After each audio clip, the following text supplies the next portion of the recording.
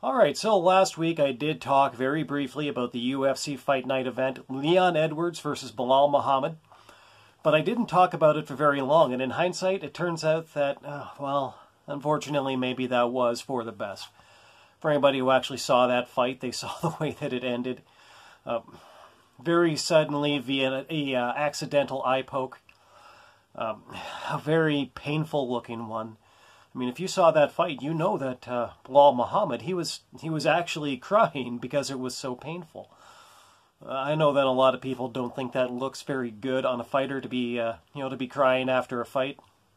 It does happen from time to time. Sometimes it's a little bit more, sympathetic than other times, and this is definitely one of them. Belal Muhammad, he had worked for a very long time to get that opportunity. It finally presented himself. And even though he was at that particular point, he was not winning that fight, he had been doing very well for himself in that fight. He represented himself very well. And so that's the way that turned out. You hate to see it. But it is what it is. I mean, I imagine that one way or another the UFC will resolve the situation. I think that they should rebook the fight. I think that they should rebook it soon. And even though it wouldn't be a 5-round fight at this point, I actually think that they ought to make it on pay-per-view. Give Belal Muhammad a little bit of consolation, for that particular experience. There's a lot of things to talk about in that fight. A lot of people talk about the the UFC gloves. The best way to describe it is that people say that they're stiff. And so they're stiff gloves. They force people's fingers out rather than kind of clenching them in, and so there are a lot of accidental eye pokes, compared to other promotions. I mean, in particular, Bellator.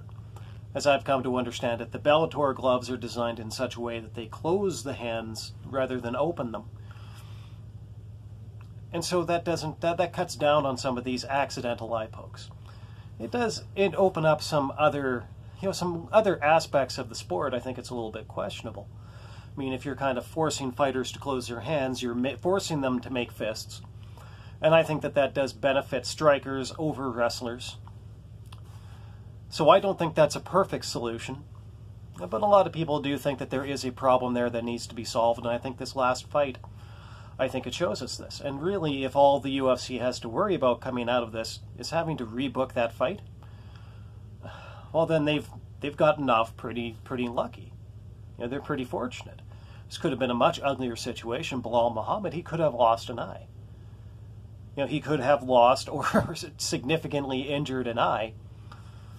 And it wouldn't even be the first time that something like that has happened.